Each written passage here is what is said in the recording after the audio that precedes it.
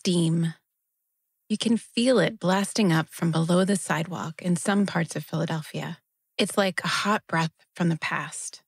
Steam power was once a cutting-edge technology, but like a lot of new tech, it didn't change things overnight.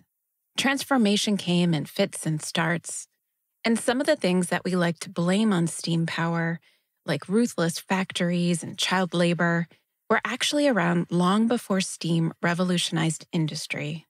Steam power did dramatically change transportation, but when it first arrived, it felt more like chaos, where old and new technology fought it out on the street. This is about the people of Philadelphia in the 1830s and 40s, how they fared in the face of change, and what they won and lost in the streets.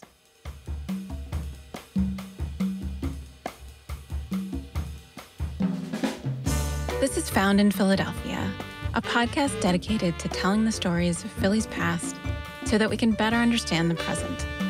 Because our history matters. I'm your host, Lori Almond. With each episode, I hope that you'll learn something new, see things a little differently, and be inspired to go discover some of this history for yourself right here in the city of brotherly love.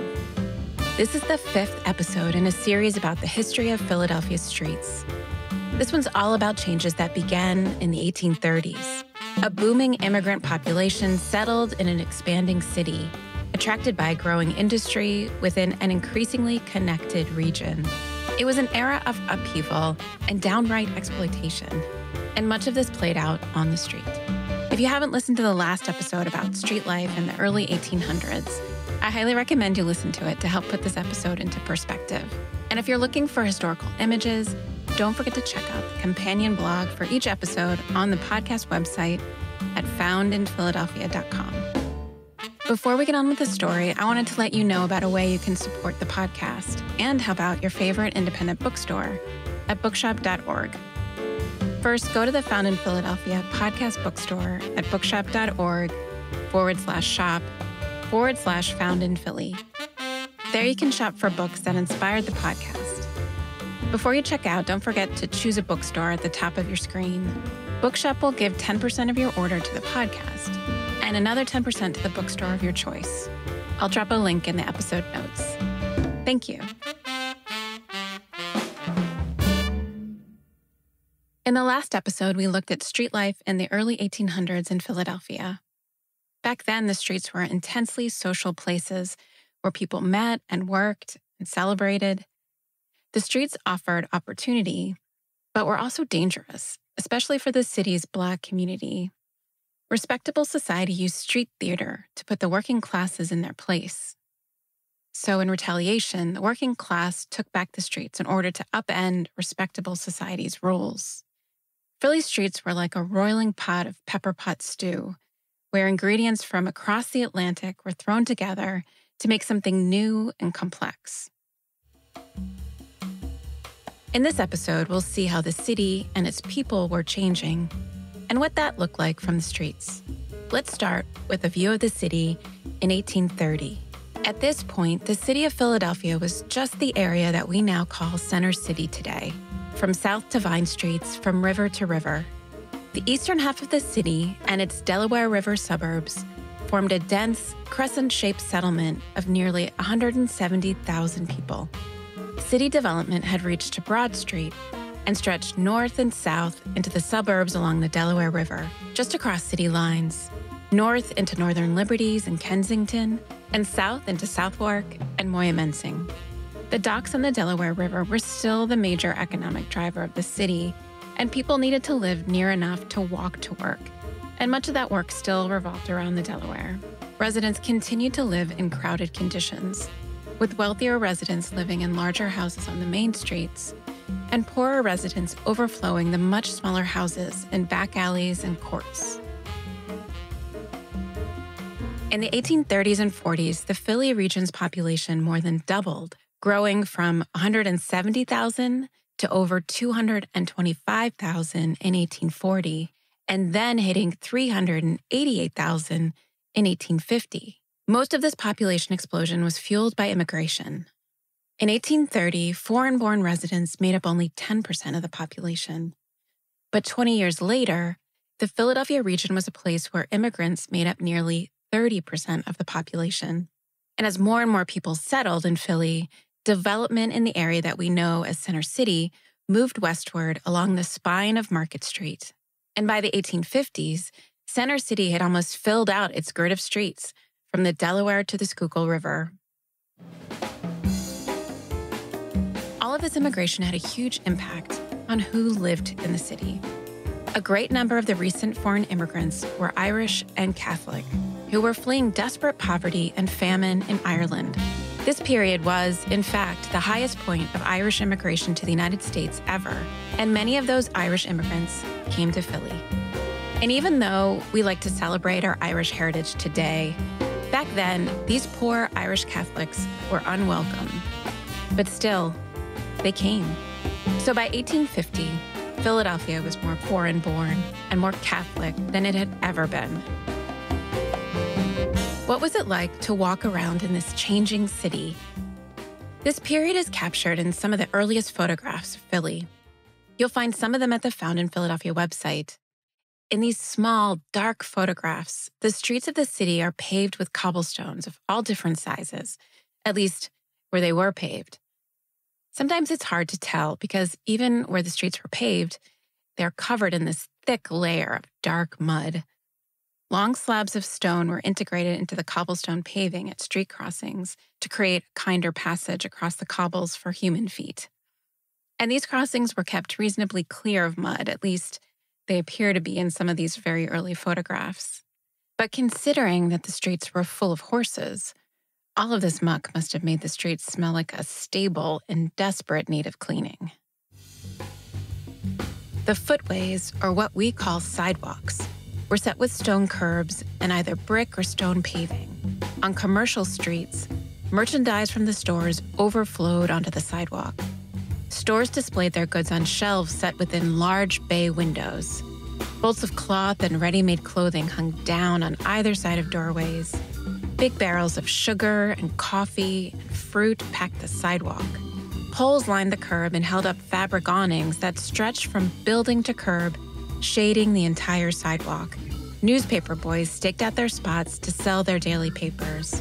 Big, crowded omnibus carriages, carrying as many as 30 passengers, jolted along the streets behind teams of 4 horses.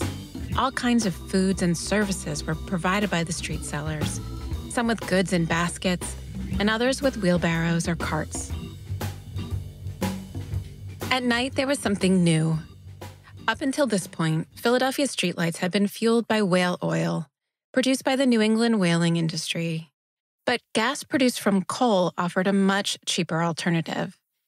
Even though gas lights still needed to be lit individually, and the lantern glass had to be cleaned regularly because the coal gas left behind a greasy black soot.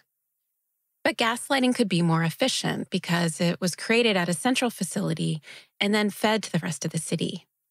The city's first coal gas plant was built at Market Street on the Schuylkill River in 1835. There it had access to coal coming down by canal from northeast Pennsylvania. The plant provided gas within the 2 square miles of Center City through a system of iron pipes laid under Philadelphia streets.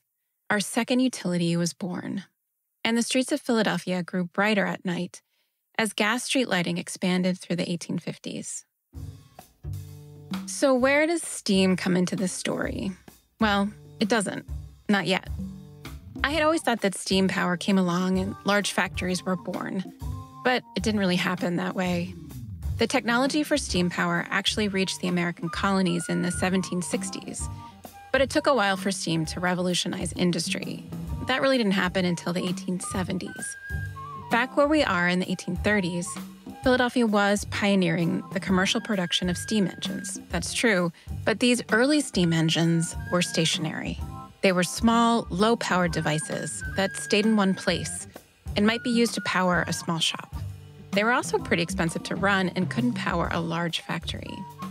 But bigger factories were being built, and these were being powered by water.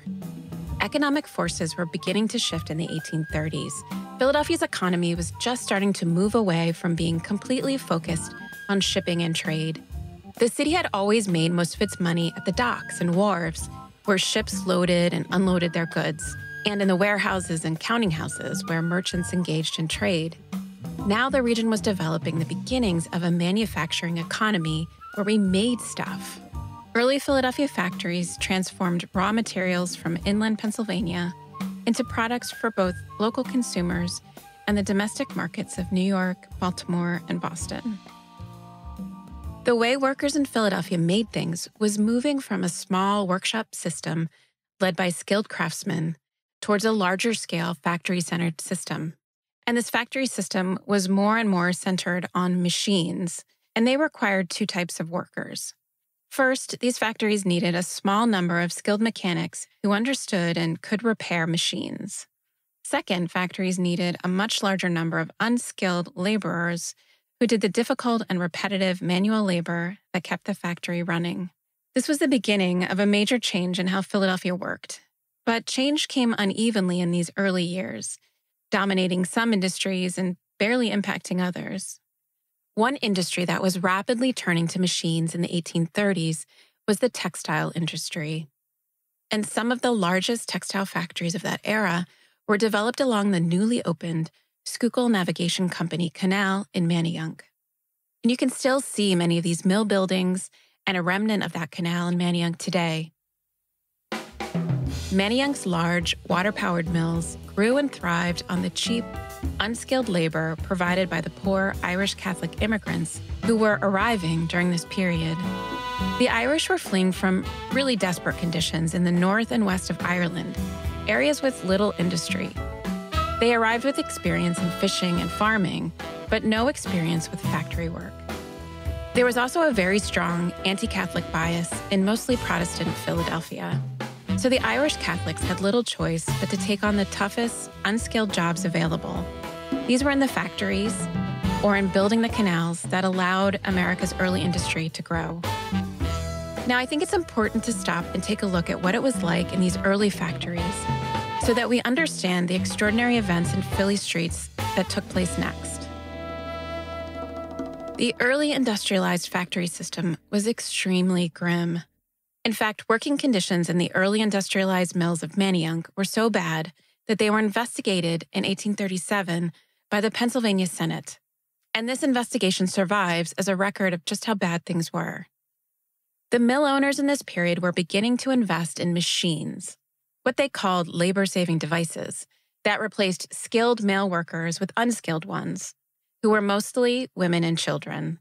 Plus, women and children were seen as being easier to control, less militant, and they were also cheaper. Children earned about 50 cents a week, while women earned from 50 cents to $2.50 a week. In contrast, a skilled male spinner earned $6 to $7.50 a week. By 1840, a quarter of Philadelphia's textile workers were concentrated in the large Manayunk mills. And the vast majority of these mill workers, from 2/3 to up to 3/4, were women and children. Children under 12 alone made up almost 10% of the workforce. Working conditions were brutal. They worked a 72-hour week, putting in an average of 12 hours a day, 6 days a week. Though one mill pushed workers to do 14-hour days in the summer months. From the Senate investigation, we know that the conditions were exceptionally harsh because they provided specific information about children. 9-year-old children were kept on their feet for 12 hours, carrying boxes as heavy as 16 pounds up and down 4 stories. Or these children spent those hours bent over weaving frames. Mills were not ventilated, and the dust and fluff in the air could cause permanent lung damage. Dangerous open gears and machines were rarely guarded to prevent injuries that could kill or maim workers for life. But the mill workers were desperate, especially the recent Irish immigrants who needed every family member to help out. So parents went from mill to mill, begging the factories to hire their children to work in these oppressive conditions. Mill owners conspired to standardize harsh work rules, so workers couldn't leave one mill to try and find better conditions at another. If you were 15 minutes late, you automatically lost a quarter of the day's wages. If you were absent a day, you lost 2 days' wages. And employers held on to 2 weeks' worth of wages in case a worker quit without permission. though employers had the right to fire a worker arbitrarily. And mill owners maintained a blacklist that could shut out a worker from finding employment at another mill. Outside of the factories, mill owners failed to use their influence to improve the everyday lives of their workers. The streets of Manayunk were not paved in this period, and there was no street lighting or regular trash collection. For those of you who have never been to Manayunk, its streets are incredibly steep. It's the home of the notorious Manayunk Wall, a half-mile stretch of road that rises over 200 feet at a grade of 8 to 17%. These streets are tough enough to navigate now. Imagine the mill workers rushing down the hill to work on dark, dirty, and unpaved streets, terrified of being 15 minutes late. So abusive factory conditions were well underway in Philadelphia long before steam revolutionized industry. But these awful conditions helped organize labor from different trades across the city, and their protests took over the streets of Philly. Philadelphia already had a long history of labor strikes, or what they called standouts, by individual trade groups. The weavers might go on strike, or the tailors. What was remarkable in this period was the variety of workers who united across different trades. They were coming together for the first time. Craftsmen who owned their own shops, laborers who worked the docks, those who took in piecework at home, as well as the growing factory workforce. In fact, the Manayunk Mills were the center of organizing many of these factory workers into a union. One of the nation's earliest citywide coalition of labor groups was formed here in Philadelphia in 1827. It was called the Mechanics' Union of Trade Associations. They created a labor movement that brought together unskilled laborers and factory workers, as well as highly skilled mechanics and craftsmen, by focusing on issues they could all agree on. Their platform was centered on a host of reforms that we take for granted today. They wanted to limit working hours. In this period, they were fighting for a maximum 10-hour workday. They wanted to get rid of compulsory militia training that forced them to lose days of work.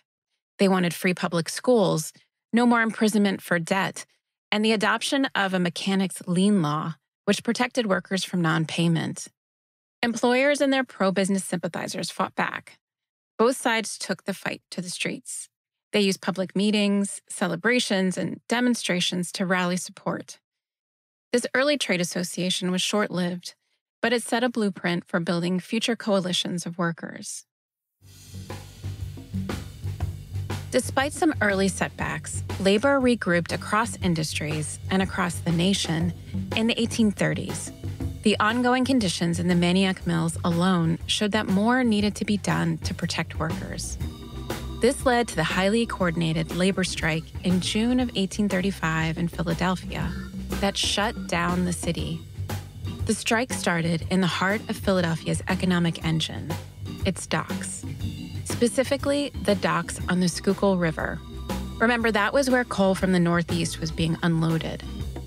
It was here that coal heavers left work and paraded through the streets in protest.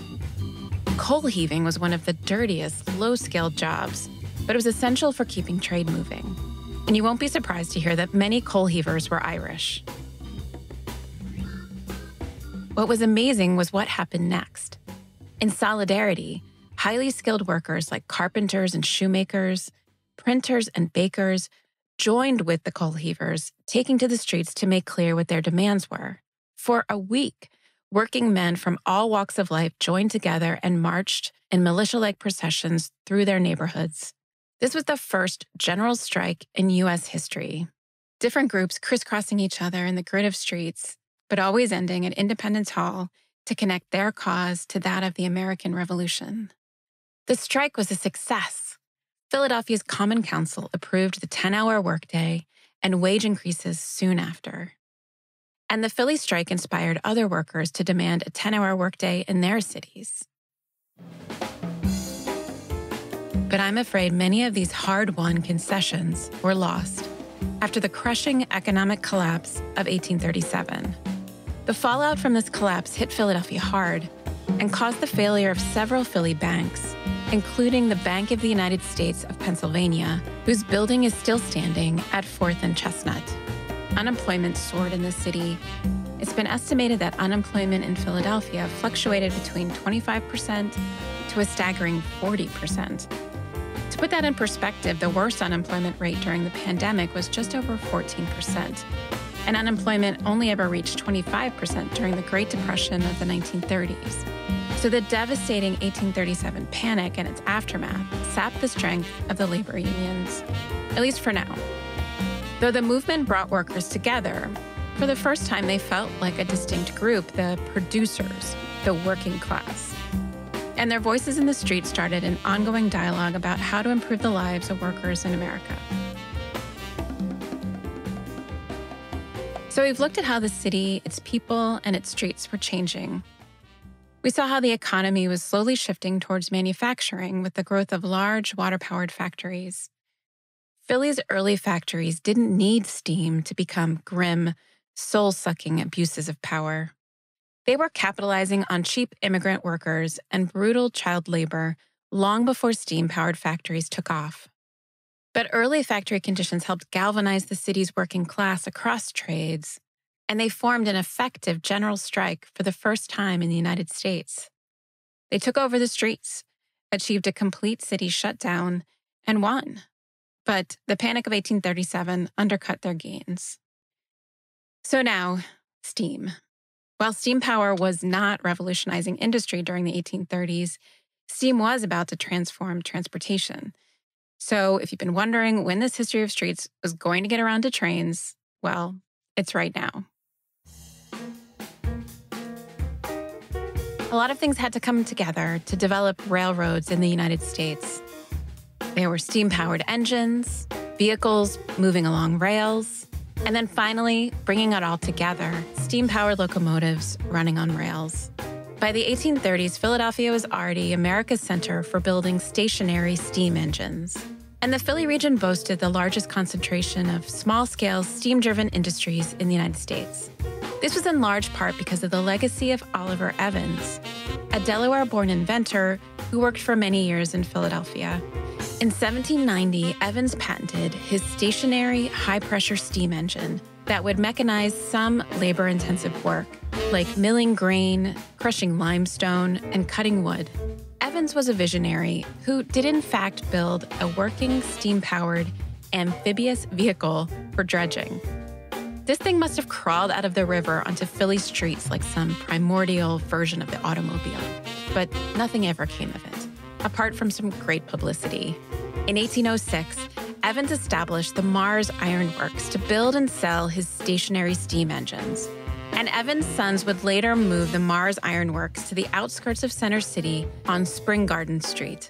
And this neighborhood would become a kind of innovation hub, attracting top-tier ironworkers, engineers, and mechanics. Railways were actually built in the United States before we had moving steam engines or locomotives to run on them. Rails were laid down to improve the hauling of heavy materials, especially for transporting coal in Pennsylvania's Northeast mountains. Freight cars were pulled by animals or moved by gravity downhill. The Library of Congress has records of this type of railway built near Swarthmore in 1809 to haul stone. Moving steam engines or locomotives that could pull heavy loads along these railways were first developed in Great Britain in the 1820s. Entrepreneurs in the United States were soon laying track for these locomotives in the 1830s. But the United States wasn't quite ready to produce moving steam engines. The earliest locomotive steam engines in the United States were imported from England in pieces, like IKEA furniture, and they had to be put back into working condition once they arrived. Philadelphia craftsmen like James Harrison and Matthias Baldwin helped to reconstruct these British locomotive steam engines, but they were soon innovating their own designs to build locomotives that were adapted for American rails. In 1835, both the Norris and the Baldwin Locomotive Works opened nearby the Mars Iron Works on Spring Garden, just west of Broad. From here, Philadelphia would become a leader in making American locomotives well into the 20th century. Throughout the 1830s, Philadelphia was feverishly granting charters for railroads in competition with New York City and Baltimore. The race was on to connect these cities to each other and to the raw products from farther afield. This early period was like a messy startup with lots of small investors building short rail lines to carry freight or to transport passengers. nothing was coordinated, and many early railroad ventures failed. But in this early period, lots of railroad companies were laying track on Philadelphia streets at a rapid pace. You may want to have a map handy for this next bit. Here are just a few of the earliest railways, and many are still in use or have left their mark on the city. The Philadelphia, Germantown, and Norristown Railroad ran north along 9th Street before branching off to the northwest. The Philadelphia and Columbia Railroad snaked west from the Delaware along Willow Street and then crossed over the Schuylkill River on a new bridge and inclined plane system near Belmont Plateau. The Philadelphia, Wilmington, and Baltimore Railroad entered from the south, chugged through a deep cut at Bartram's Gardens, crossed the Schuylkill, and then headed east to the Delaware along what we now call Washington Avenue. And railroad tracks were laid right down Broad Street to connect the Philadelphia and Columbia Railroad on the north to the Philadelphia, Wilmington, and Baltimore Railroad to the south. And when I say rails were laid down on Philly streets, that's exactly how this worked. Rails were run right on top of existing streets. We're used to trains having their own routes, separate from where most of us walk or drive, but these early railroads ran right along the street. Imagine the appearance of these loud hissing and smoking locomotives pumping along right at street level. Now, these were early contraptions and not the huge engines that would come later. To us, they might look kind of cute. They were basically a long cylinder on wheels with a skinny smokestack up front and a bell-shaped boiler behind with a small open-air platform for the engineer in back. And they ran at top speeds of maybe 30 miles an hour. But they were still powered by steam engines, which had a nasty habit of exploding and killing people. For the average person on the street, these new locomotives must have been more than a little bit terrifying. But for the city merchants whose businesses were centered along the Delaware docks, the only question for them was how quickly they could connect their docks to this growing regional rail network. They were clamoring for more rail lines to run through the center of town, where warehouses and factories stood right next to homes and churches. But many people weren't happy about having the railroad take over their streets, and people really saw the trains as taking over their streets. Here is Professor Michael Kahn, urban studies professor at Stanford University, who's describing a 19th century illustration of Philly streets. In this illustration, you see people standing, socializing in the middle of the street. You see children playing. You see chickens and goats. You see a girl with her what looks like her little baby sibling. You see people kind of lounging on the stoops, leaning against lampposts. And so people were really using this whole street as a space of socializing. You would also have seen people using it for economic activity, people selling things, children peddling, selling newspapers, people sawing wood or selling hay. I mean, there were whole professions, boot blacks and shoe shiners who would have worked outdoors on the street. And this heavy use of the street gave residents a real sense of ownership of the roadway outside their doors. They believed that the streets belonged to the people, not to private railway companies. In fact, in 1842, Kensington residents kept the railroad from extending along Front Street in their part of town by tearing up the freshly laid tracks and blocking the streets.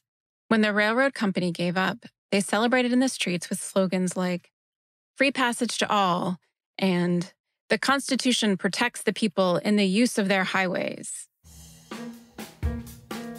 But these victories were rare. Within the 2 square miles of Center City, what was then the city of Philadelphia, the push for more rail lines was relentless. In response, the city of Philadelphia created a joint committee on highways in 1835. This new committee was in charge of paving and repairing streets, but it was also given the authority to appoint a superintendent of railroads who would help the city connect its docks in the Delaware to the growing railroad network. After some debate in 1838, the city approved a new rail line that ran right through the heart of the city. This rail line connected to the existing railroad on Broad Street, then ran east down Market Street to 3rd, then went south down 3rd Street to Dock Street, and then along Dock Street to the Delaware River. But this put the railway on a collision course with one of the most popular places in the city, the open-air market, which gave Market Street its name. And this contest would set the tone for who actually had the right to use the public street in the future. The market along Market Street had attracted shoppers since colonial times. Here's Michael Kahn again. Market Street is called that because it was the home to these public marketplaces. The buildings themselves were built in the street, not on the lots abutting the street. Mm-hmm. It wasn't like Reading Terminal Market where you go into a building that's near the street corner. You would be on the street. There would be these shelters right in the middle of the street, and that's where the markets would take place. And that's where, many, many Philadelphians got their provisions up through the 1850s. At their peak, the open-air market sheds ran down the center of the street from Front Street at the Delaware all the way to 8th Street. Official vendors sold things within the market sheds, while the surrounding streets and sidewalk were taken over by unofficial vendors on market days. The sheds along Market Street attracted an estimated 400 of these informal sellers in mid-century. Now add in a railroad to Market Street and you have a real mess. For the next 20 years, Market Street was part railroad, part marketplace, and part carriageway. Market Street, from 3rd to 8th, had market sheds running down the center of the street, a rail line on the northern half, and a roadway to the south. Though the city did rule that no locomotives could enter into the city boundaries at this point, they would be switched out for horses at the city limits. But you still had horses pulling railroad cars down Market Street to stop and load and unload at warehouses along the street. The city had to hire someone to direct traffic. And on market days, you couldn't get the rail cars through with all of the people and wagons and horses, plus the street sellers and newsboys in the streets around the market sheds. The merchants had succeeded in connecting the docks and the city center to the larger regional railroad network, but they had to fight against long-standing traditions of street use to get it. But Philadelphia's open-air markets and urban railroads were on a collision course that we'll look at in future episodes. The streets of Philadelphia from 1830 to 1850 had a lot going on. The city and its economy were growing and changing, and the streets reflected the struggles of the city's residents during uncertain times and economic downturns. A united workers' strike took to the streets, closed down the city in an effort to improve the lives of everyday people. Railroads brought trains right onto Philly's streets, which threatened the old ways of streets as places for people. During these decades leading up to the Civil War, Philadelphia's streets were explosive. All of these changes fueled violence on the streets, and a major movement was underway in city government to try to get things under control. But that's the story for the next episode. Thank you for listening to the Found in Philadelphia podcast. If you're enjoying this series, please drop me a review and share the podcast with a friend. And please check out the podcast website to learn more, see some period images, and find a list of my sources. They're all there. This podcast was researched, written, hosted, recorded, and edited by me, Laurie Ament. Cyril Tayendi is the amazing audio engineer who leads the Community Recording Collective at Drexel University.